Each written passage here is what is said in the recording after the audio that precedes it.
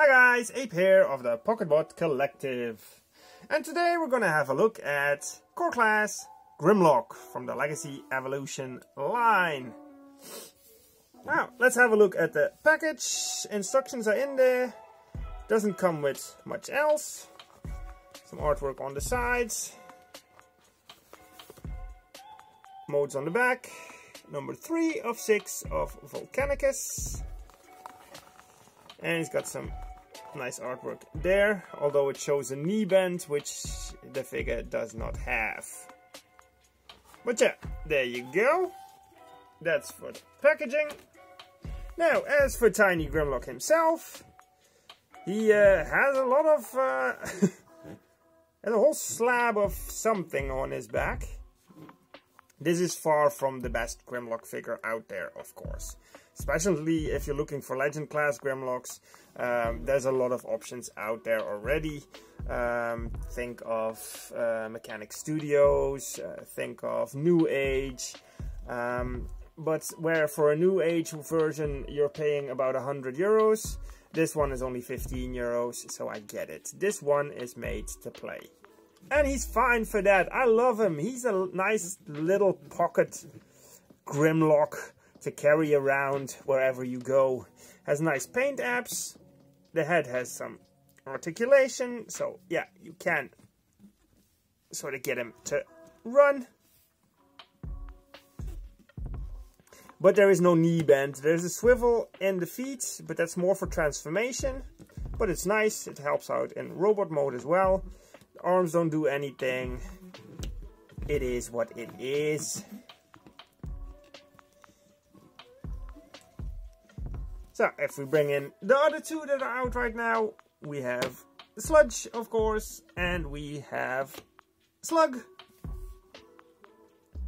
And it's a nice cohesive color scheme like we're used to with the Dinobots.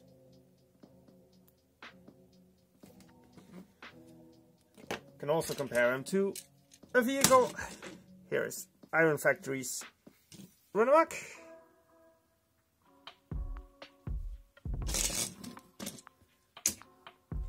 And I guess then we'll get him transformed so we can see the robot mode. It's all real easy. The only accessory he comes with is this little tailpiece, which doubles up as a dual blaster.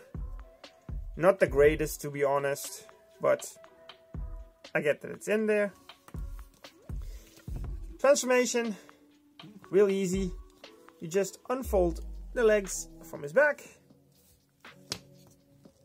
and slide them out. The hands are pretty much in place already. All you have to do is swivel the wrists. And then we open up this top section. Fold it down. This is the combiner peg. I tend to fold that down as well. The wings are on ball joints, so you can rotate them down or up, whichever way you like. I like them like this, so you can see the little T-Rex arm still.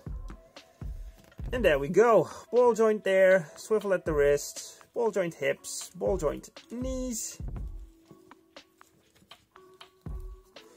And just a little swivel at the head.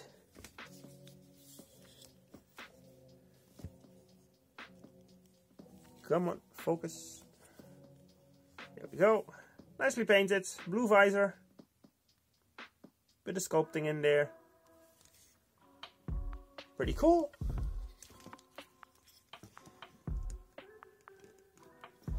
Can hold the weapon, but I don't tend to give it to him because I don't think it's a very good looking weapon. So there we go. That is Core Grim. Let's bring in the other two. There is Sludge, and there is Slug.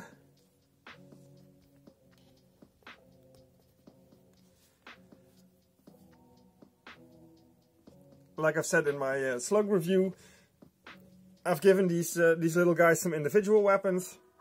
It's a little blaster from Core Class Ratchet, and Sludge is wielding a little sword from DX9 Swoop. just to give the team some more character, I guess. I haven't really got a blaster for Grimlock, don't think he needs it. I think of the three, as a robot, Grimlock looks the best. But yeah, there you go. He can, of course, raise his little hand there to shout, "Tiny Swords, attack!" or something like that. There you go. Let's get these two out of the way. Here he is with Core Prime. And with our boy, Iron Factory's Runabout. And yeah, these guys are tiny. They don't really scale with these guys, because I'm used to Grimlock being bigger. But on their own, they're a fun little set. And of course, we have that hope, promise maybe even, I don't know, that he will, that the team will be turned into the Dino Force, because that would be cool. I can totally see this little guy crawl into his Dino Force shell. How about you?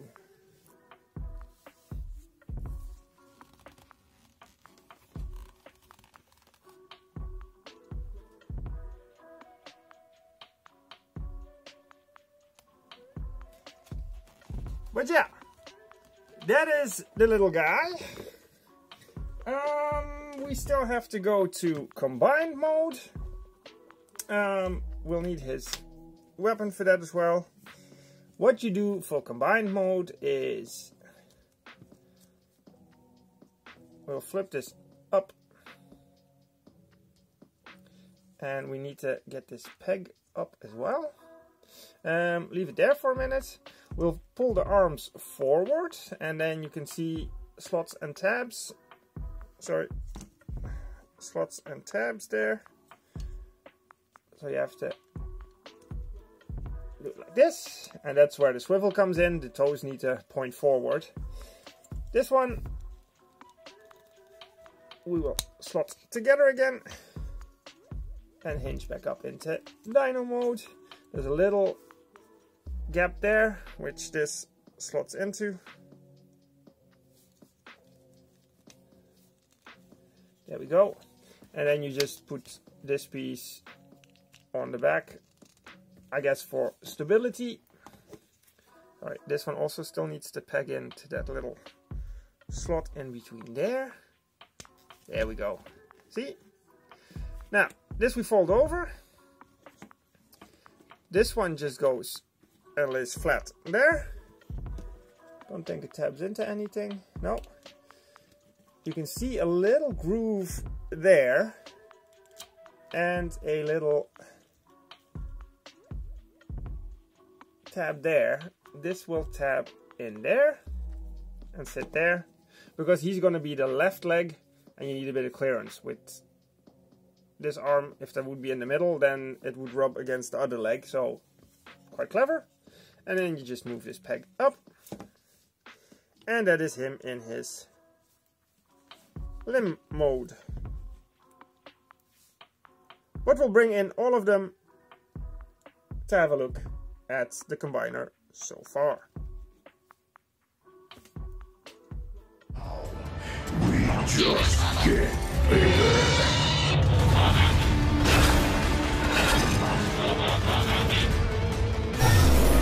Oh, Scrud. Oh, a Dino combiner. Here are the three components so far. We've got Sludge, we've got Slug, or Slag, and we've got Grimlock. That's all the ones that are out right now. Of course, we still have Swoop and Scar to come, and Snarl still needs to be revealed as of the recording of this video. But to combine them, we'll start with these two. You can see that there's 3 5mm pegs here, and also note the 5mm pegs on the sides. They're going to combine or attach to sludge, which means there's 5 solid points that the torso is connected to each other, which is great for stability.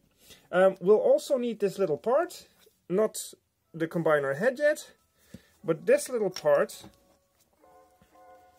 has a hole at the top, and that's what one of Slug's pegs will peg into, because this goes on the chest of Sludge, forming the 1, 2, 3, 4, 5. Yeah? So, all you need to do is line them up and peg them in. There we go. Nice and easy. Then we'll slot the arms in.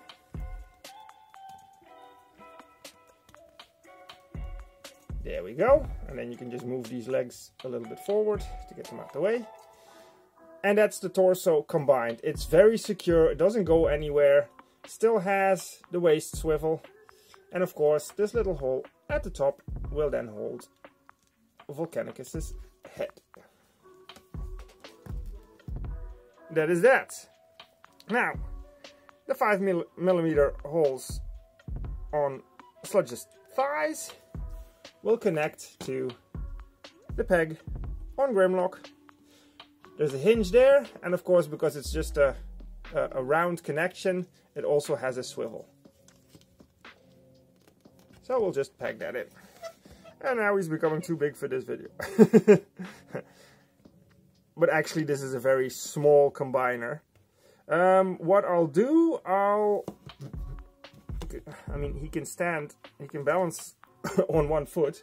But what we'll do, we'll bring in some fossilizer parts, and we'll give him a bit of a gestalt mode right now.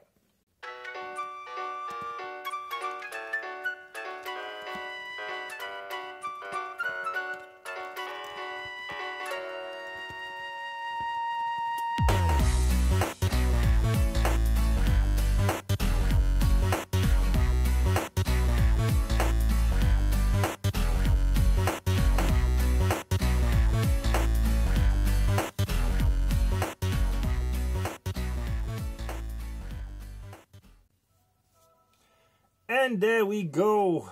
There is our mini combiner. And he is mini. He reminds me of the G1 mini combiners like Dino King, which I'm hoping he'll be recolored into. And of course the recolor of that Monstructor. Who knows whether we'll see that in this line. It would be awesome to have these mini combiners. Comparison wise, here he is with Core Class Prime once again, and with our boy Runabout from Iron Factory. So you can see it is a small boy, but he's tons of fun. And again, this might not be for everybody. There's a lot of compromises being made in the engineering. Some weird engineering choices, but I would say stop being spoiled, enjoy what is out there. I for one love the playability on this guy. You can get him from having the team run around in either Dino or Robot mode into the combiner in a couple of minutes. And that's a huge added value to me. You can just play around with these guys, and that's what they are intended for. So, I'm happy. I'm happy with the possibility of a Dino King coming. Extremely happy, actually. And even a Monstructor. I'm here for it. Hasbro is doing a good job on these guys. So, thank you guys for watching, and I'll see you next time. Ape out!